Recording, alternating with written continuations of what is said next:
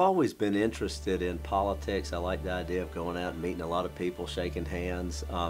You know, public servant is two very key words. One is being public, being out there, being on the street, talking to people, being accessible, and servant is returning their phone call and remembering who you work for. And so even in our office, as we're winding it down, we are still finding ourselves working up until the last day. And somebody called me the other day because they read an article about a monkey that was being tortured in China, and they know I've been involved in international conservation, so they want to know, what am I doing about this monkey, or what can we do? And you know, so we're working on projects like that just really until the door closed. But that's not unusual, and that's part of being the servant.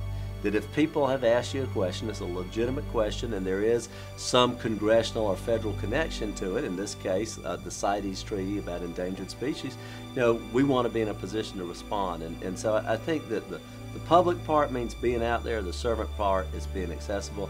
We've tried to do that in our office.